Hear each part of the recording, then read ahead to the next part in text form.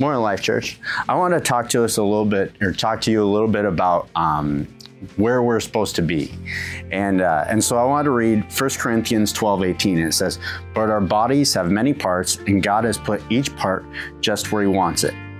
And so I really want to focus on this part where it says, God has put each part where he wants it. So God has a design for every member in the body of Christ and for everyone.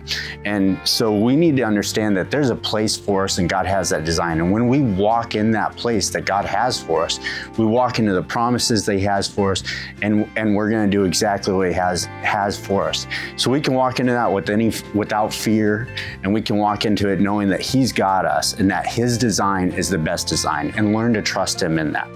And so when we look at the nation of Israel, and we look at specifically when they're coming out of captivity and they're just about to go in the promised land, we see them at Mount Sinai, and we read that in Deuteronomy 1:6. It says, "When we were at Mount Sinai, the Lord our God said to us, 'We have stayed at this mountain long enough,'" right? And so God's telling the nation of Israel at that point in time, like, you guys have been here long enough. And up until that point, they had been trusting God and learning to trust God in the desert, basically, wandering for 40 years, which was kind of ironic because it's a journey that will have taken them about 7 days, really, right?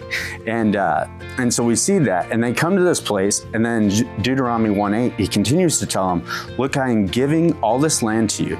Go in and occupy it, for it is the land the Lord swore to give to your ancestors, Abraham, Isaac, and Jacob, and to all their descendants."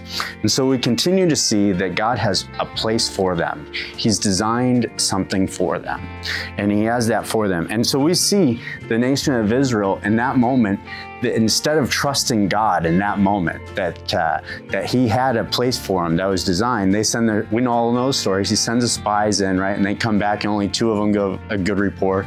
The rest of them were like, we're scared, right? They'll let fear dictate what they were going to do instead of trusting God.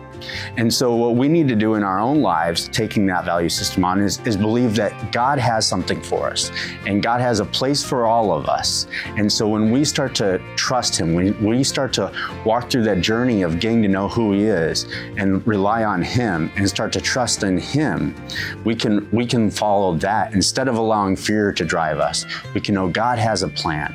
And as soon as you find what God is leading you to, if you just lean on him and start to trust him, he'll lead you into that promised land, and he'll be faithful to you just like he was to the nation of Israel. And we see, without leaving the downside of the nation of Israel, we see the next generation come, and they took that to heart. And then we see in Deuteronomy 31:5-6, "The Lord will hand over to you the people who live there, and you must deal with them as I have commanded you. So be strong and courageous. Do not be afraid and do not panic before them. For the Lord your God will personally go ahead of you. He will neither fail you nor abandon you." And so we see God give them that promise there, that he's with them in all of it, and just to be courageous and not to have fear. And so when we continue that journey, and when God gives us our place in life and our position, just to be faithful in that and to trust him and be courageous and not let that fear drive us. So that's just what I had to share with you today. Thank you.